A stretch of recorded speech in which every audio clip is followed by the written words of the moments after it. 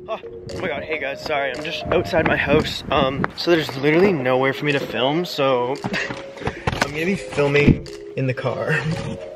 Hopefully, wait, let me get in the passenger. It doesn't look that bad. Oh, look at these glasses, I barely wear them. Also my hat, kind of iconic, not gonna lie.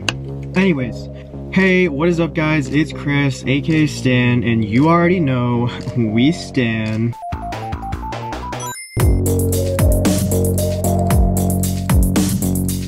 So, I'm like out of breath. Okay.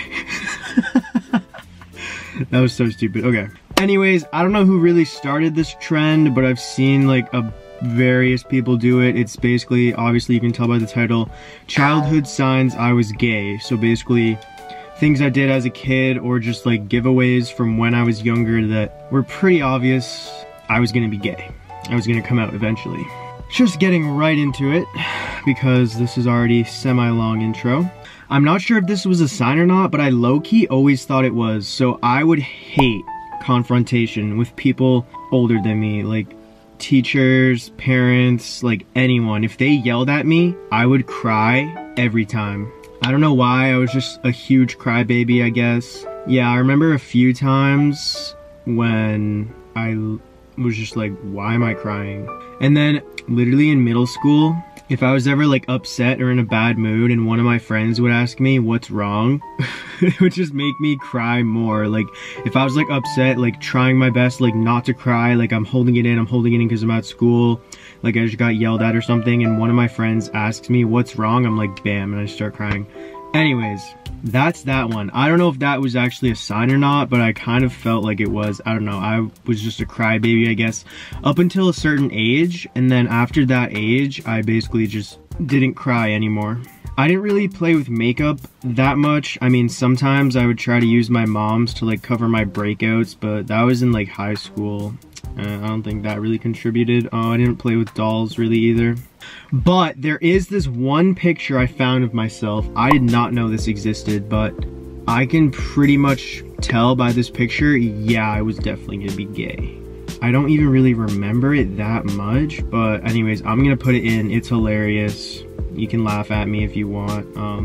I had a bop bop or a binky, I don't know what you guys call it, but I don't know why I had that. I was way too old for it. I think I was like, it was like a, literally I have no idea. I can't even explain it. And then the belt and the heels and the wig, I literally don't even know. Anyways, a definite one for me was looking at my guy teachers' butts and bulges. That was like my favorite thing to do. Like every year, I always had at least one really hot guy teacher. I mean, this was later, not like, middle school? Yeah, this was in middle school. Mostly like 7th and 8th grade though is when I like really started noticing, and then like obviously in high school too. Oh man, I had some hot teachers, like, anyways. So there was another thing I always used to do around my friends or just anyone basically. If I was trying to be funny, I would act like really feminine sometimes, like really feminine, really gay. I think it was just my way of like releasing my gayness in some form, even though it was usually as a joke. Like I joke now, like I'm less gay now than before I came out, because I used to always be like extremely feminine, but obviously that's not even true. Like obviously I'm gayer now. I'm still feminine sometimes, but not like I was before. So the next one isn't really a sign, it's more kind of like a fear. So after I realized I was gay and like I knew it, my friends would always call me gay and call me a fag, and I think it was because, like I just said, I would always act super feminine when I was trying to be funny, or just like, I don't know, just like randomly. So then I swear they knew I was gay, but I would always deny it. Like my face would get red. I swear it scared me so much because I thought they knew. But then after I came out, obviously that wasn't the real story. That's not what happened. If you want to know what happened, I'll link this other video up here. You can go watch after. So I didn't really have crushes or interests in girls that much, even at any grade. I mean, obviously I was one of those that dated girls in high school just to convince my friends, pretty much. that I wasn't gay, because I swear they knew, but I guess not.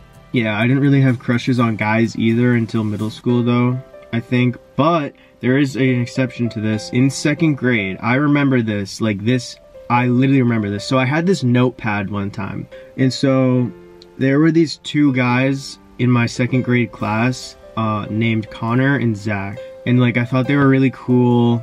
I really liked them. They had this thing where they would like write stories for the whole class and then read them, and I really wanted to join because I thought it was so cool. Anyways, so in my notebook, I remember I drew like this laptop one time, and like on the screen, it was like a keyboard, and then like on the screen, I just wrote Zach is hot.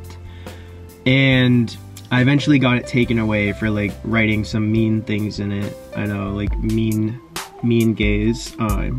Can't reveal that stuff.